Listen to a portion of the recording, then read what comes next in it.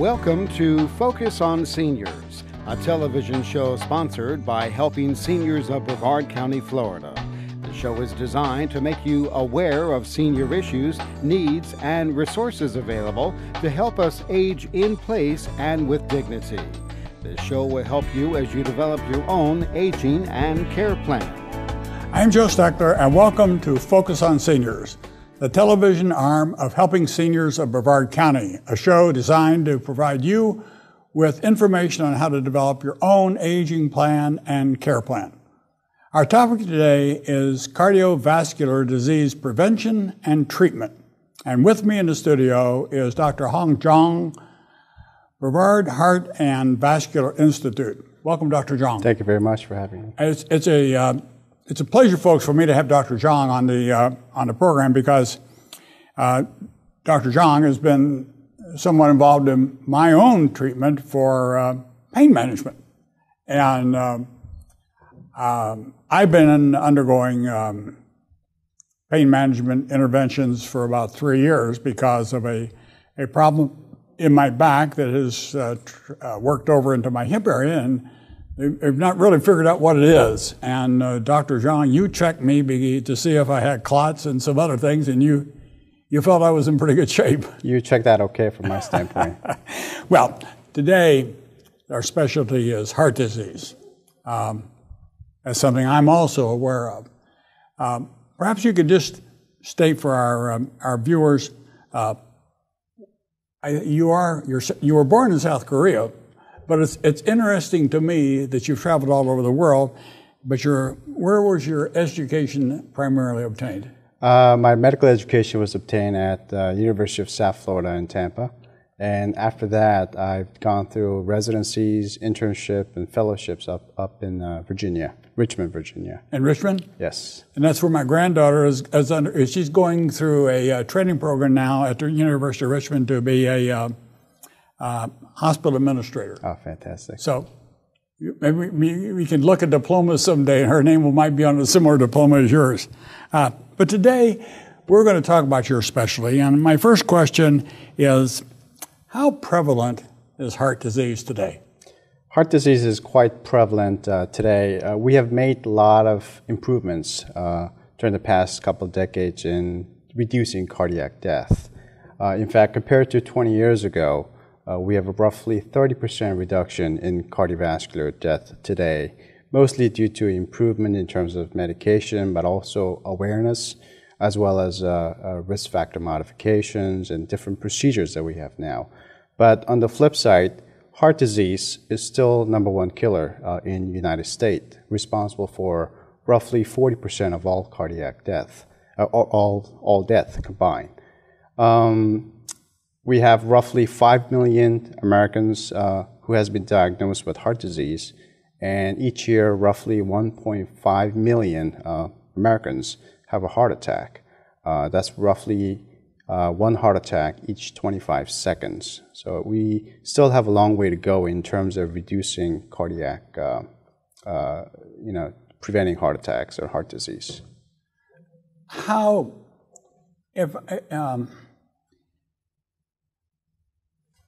In comparing the numbers of people with heart disease in the United States as compared to Asia or the Mediterranean, is there a significant or marked difference in any of the countries in comparison to the United States? There may be a little difference between country to country depending on the dietary differences and risk factor differences. But overall, globally, heart disease still ranks as #1 killer. Heart disease and stroke are considered #1 killer worldwide. Yes. That's an interesting comment. That's something that in all my research for all the shows I do, I never really thought about that. I know I had, while I was getting ready to do one of my radio shows, I experienced a pain in my upper left back, and what I had was a dissecting ascending and descending aorta that went all the way down into my stomach. And I never will forget, I was on a gurney in Worcester Hospital, and my cardiologist came in and said, "What are you doing here?" And I said, "I think you better find out, Gene." And I just had a checkup with him last week, and he said, you know, it was almost 8 years ago to the date that I saw you, and you were having that problem, and we got you over to Orlando, and I was in surgery for 12 hours, and I walked out of it, which points out to me, Dr. Jeong, the need for more people to be aware of specialists and doctors like you that deal with problems with the heart. Right. People are, do you find people are afraid to come to you and say, what's my heart like, doc? A lot of times heart disease, the focus on the heart disease is missing because you may not necessarily have symptoms of a heart disease until you're having a heart attack or having a major catastrophic event. But it's important that it is something that can rear at any point. So keeping a vigilant control of your risk factors and keeping a keen eye of your symptoms are very important. What are some of the risk factors? That's an important. That's a very important word. In fact, I think I even had that down. What I call it was signs and symptoms. But is that the same thing as a risk factor? Well, the signs and symptoms are the symptoms that the patient's experiencing. Risk factors are factors that can contribute or increase the prevalence or risk of having a heart attack or heart disease. So let's talk about that first. Sure. The signs and symptoms of heart disease could be various depending on person to person, but mostly patients describe dull, heavy pressure sensation in the chest. The pressure sensation may radiate up to the shoulder or to the arm, or it may radiate up to the jaws as well too.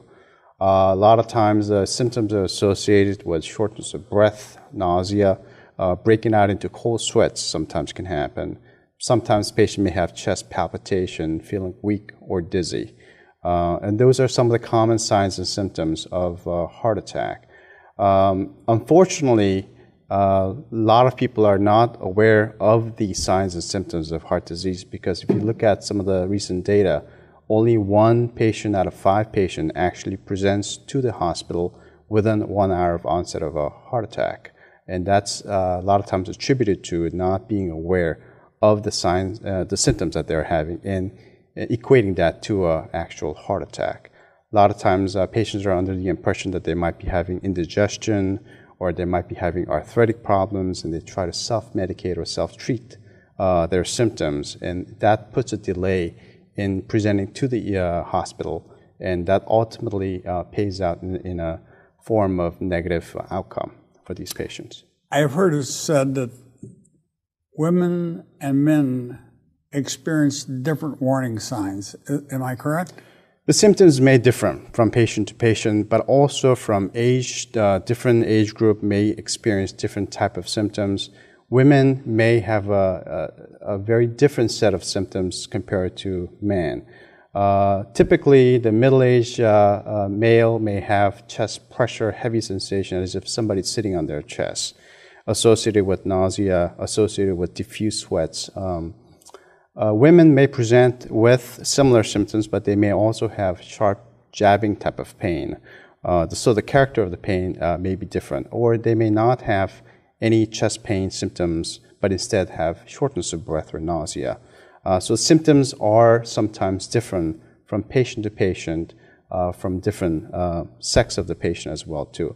Also consider that people who have conditions like diabetes may have silent heart attack.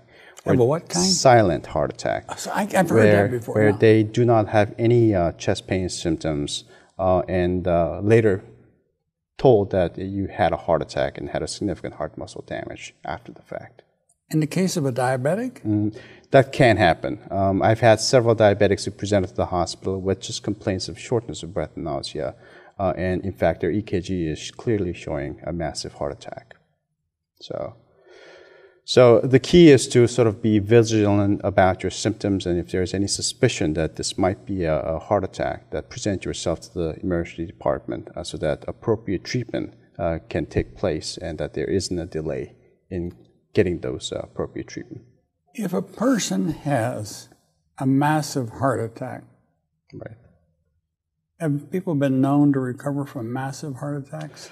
The total, the prognosis of a heart attack depends on various different factors, but one of the most important factor would be time. Time.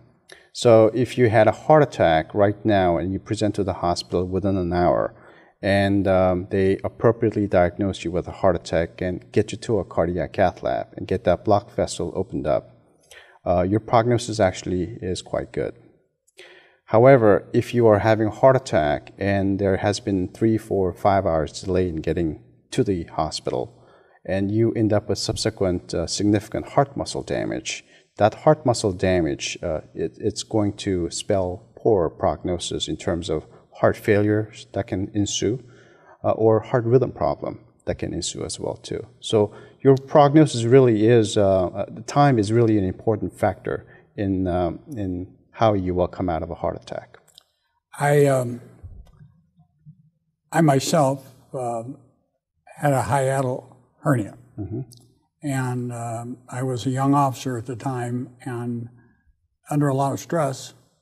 And several times in the night, I was at the War College and I thought I was having a heart attack. Mm. And I went to the hospital several times and one of the other officers took me. And turned out it was just a hiatal hernia, but the symptoms were very close to what a heart attack was. Right. So I guess the moral of the story is that if you think you're having a problem, get yourself to the hospital emergency room as fast as you can. That's exactly right. But also, part of that equation is when and when not to, when to take yourself or when to call 911. Well, in terms of heart, it's always wise to call 911 for several reasons. Number one, if you take yourself to the emergency department while having a heart attack, there's a quite possibility that you might hurt yourself or others on the road through motor vehicle accidents. If you ask your family members to take you to the ER, and if you're truly having a heart attack, if you're going to a toxic heart rhythm problem, or if your heart stops during transit, your family members or your friends may not be able to help you. So it's wise to call 911 and have the EMS take you to the ER. The other perks of having EMS be involved is the fact that they are in constant contact with the emergency department doctors. So the paramedics are. Exactly. Yeah. So if you're truly having a heart attack, they can give the heads up to the ER physician who can actually call in a cardiac cath lab, especially during off hours in the middle of the night.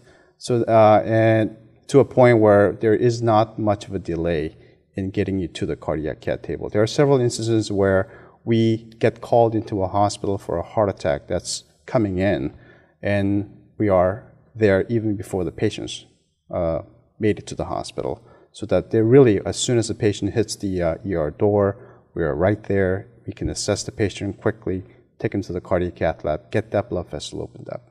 Again, time is critical when it comes to heart attacks. I understand that.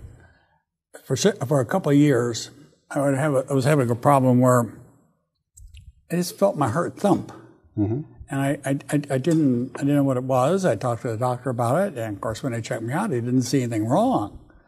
Well, this happened one day when I was in my office, and the people in my organization called 911. They came, and the paramedics checked me, and they said, hey, "We don't see anything wrong now," but they had me all hooked up to the equipment. They said, "We're going to take you up to Woodstock to check you out." Right. I said, "Fine." On the way to Woodstock, my heart did this weird thing, and I saw the paramedic instantly react. And what was happening, my heart was dropping to about a 30 beat a minute. Mm-hmm. I had to have a pacemaker. They wouldn't let me out of Woodstock on Friday. They kept me there till the doctor put the pacemaker in the following Monday.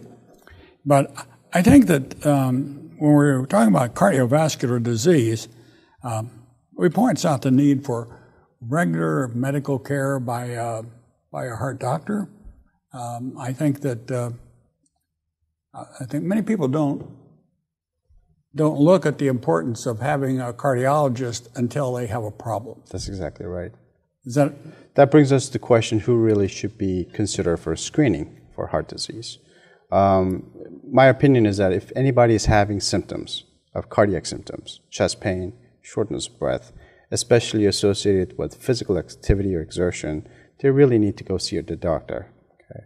But even if you don't have any cardiac symptoms, if you have multiple coronary artery disease risk factors, such as high blood pressure, cholesterol, diabetes, obesity, family history, strong family history of heart disease, history of tobacco use, those are some of the risk factors for heart disease. If you have those, you really should be seen by your provider and discuss your overall risk and need for additional screening tests if need to be performed. It's been your experience that people tend to try to shield themselves from problems that they don't want to know about? A lot of people are in denial, especially when it comes to something as serious as heart disease. And yeah, a lot of times patients will tell you that they have quit smoking. In reality, they are still smoking when you talk to the wife. So there are things that they try to, maybe they are shamed into not disclosing all the information. But it's important to disclose everything about your health to your provider, so that they can actually give you an accurate assessment of your risk. Where do you find the most people at risk? Well, in terms of when it comes to coronary artery disease, there's a lot of different risks involved, and not just one thing. Dietary is definitely one of the most important risk factors, along with the your cholesterol levels. Having the good amount of good cholesterol level and low amount of bad cholesterol level. Yeah, along with the triglyceride levels and whatnot. So dietary intake is one of the risk factors among many other risk factors for heart disease. Obesity is also a significant risk factor for heart disease, as well as good control of your diabetes, your high blood pressure, your cholesterol, and as well as quitting smoking. That is also a big risk factor that really should be controlled. When you get into the subject of obesity, as a layperson, I look at the overweight problems of the heart trying to pump in a manner it shouldn't have to pump, or being overworked to compensate for the movement of the effort it takes to move that person. But at the same time, I think of all the stuff that the person has put into their body in order to get to that obese problem, that not only does it cause them the weight problem, but it causes them the nutritional part of the problem. Right. And how in the world do we convince our people in the United States of America that we would be smarter from just a viewpoint of vascular disease, that if we ate smarter, we'd be a heck of a lot better off?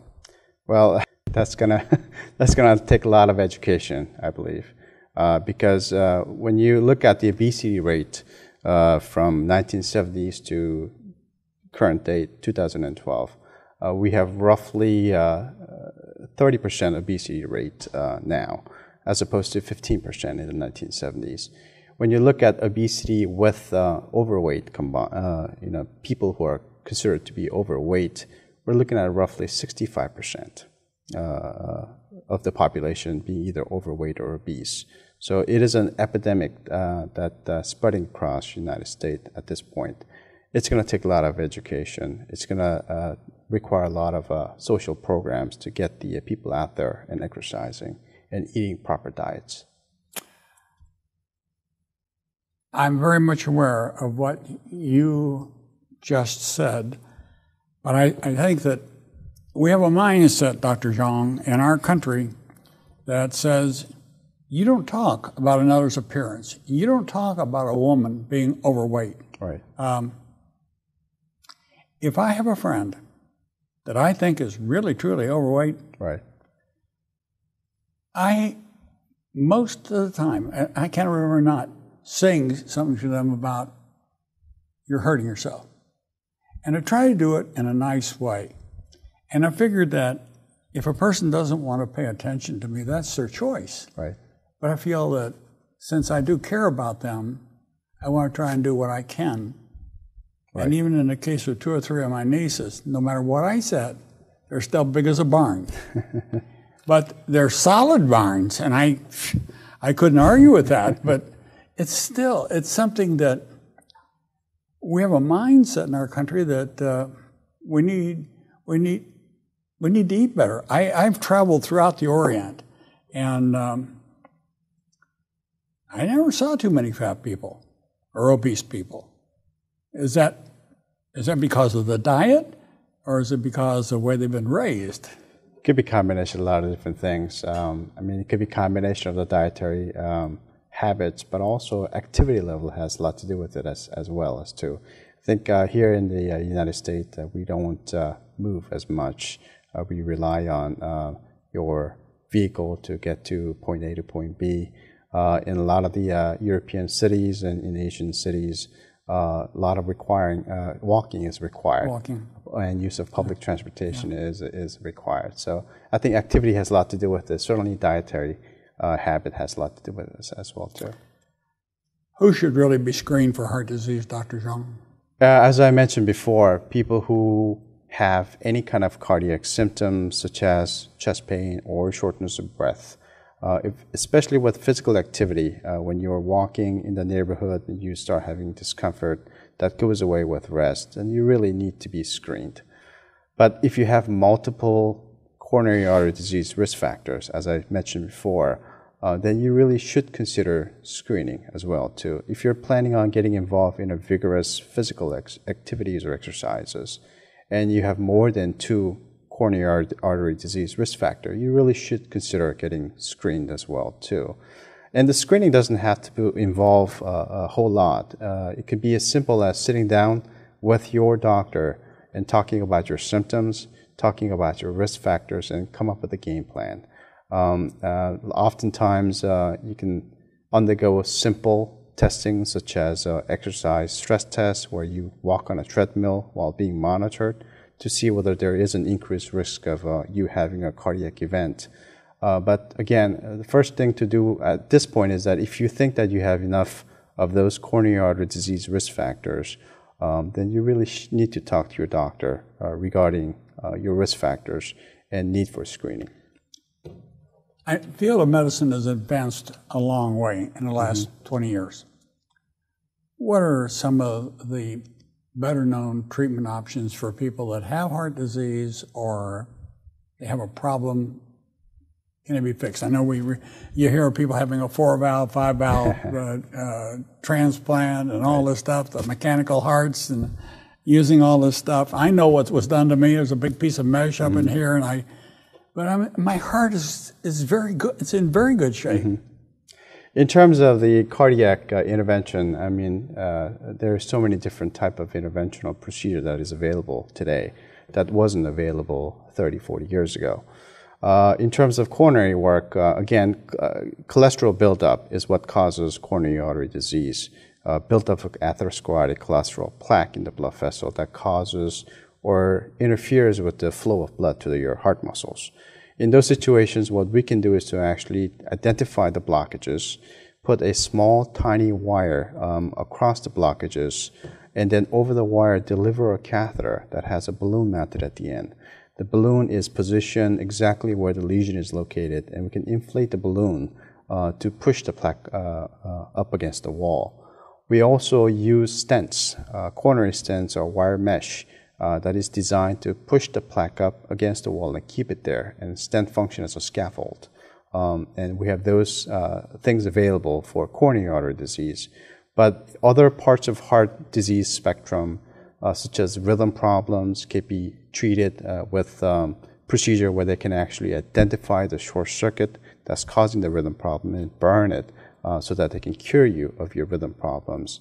We have defibrillators. We can actually identify toxic rhythm that otherwise would kill you, can shock you out of a toxic rhythm into a regular, nice, normal rhythm.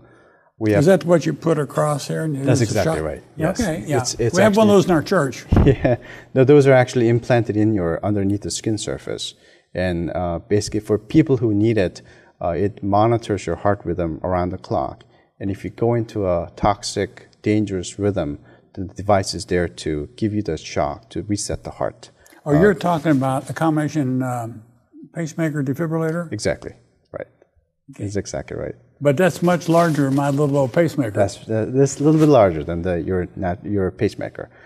We also have procedure where if you have a hole in the heart, you can actually go inside and actually seal up the hole using a device, a disc that is deployed inside the heart.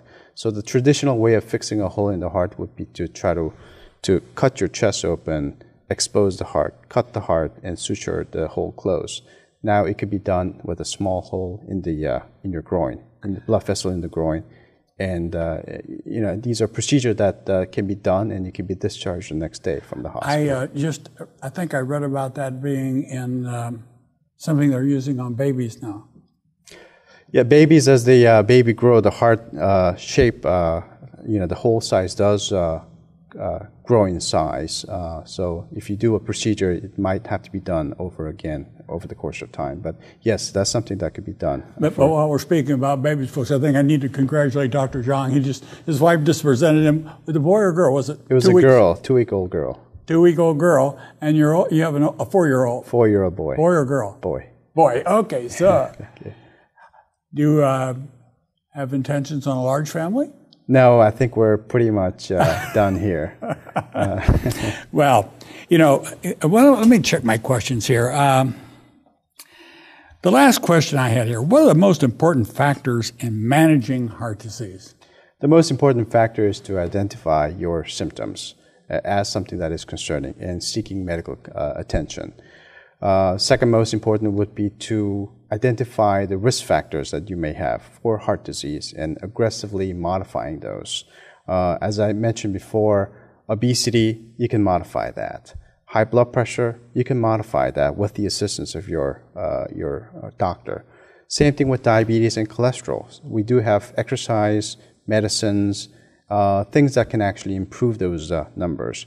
If you're a tobacco user, you need to quit smoking. That's very, very important because tobacco has a significant impact not only on coronary disease, but other disease processes such as cancer, such as peripheral arterial disease or stroke as well too. So those two things are probably the most important things. Have a close relationship with your doctor, discuss your risk, discuss your symptoms, and if necessary, undergo a screening process. I've done several shows on obesity, and I think that obesity is probably one of our #1 risk factors for heart disease, isn't it? That's one of the important risk factors. We're out of time, Dr. Jeong. I want to thank you for doing this show. I think it's important that people need to know more about heart disease, vascular disease. It's so important, but thank you for being with us today. Thank you. And I want to thank you, viewer, for watching today's episode of Focus on Seniors. If you have questions or comments, please call radio station WMEL 1300 AM at 321-631-1300.